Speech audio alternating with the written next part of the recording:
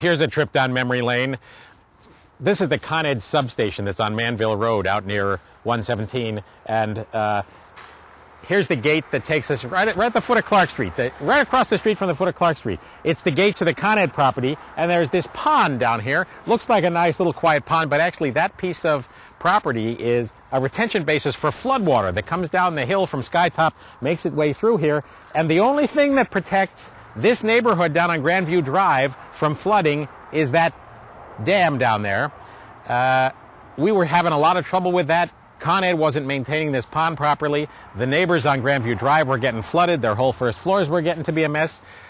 I remember like it was yesterday, a dark and stormy night. We had a huge rainstorm, and Brian Skarstad and I, mind the sign, said, we got to find out what's going on here. And we got down there, and we're standing down there on that dam trying to figure out what's going on and digging around and pushing some tree branches and the like, trying to clear it a little bit. Water is rushing over the top and filling up that neighborhood. So, you know, it's just an example of, you see us Monday night at the board meeting. The real work of being a trustee is happening on Saturday night in a driving rainstorm when a couple of guys who care about doing the right thing are down here getting soaking wet trying to find out what's going wrong. And in the end, it led to a modest public works project. We hired a contractor to come in and make some improvements. We tightened the screws on Con Ed and put in place a proper maintenance program for this retention basin, and this neighborhood is a whole lot better off.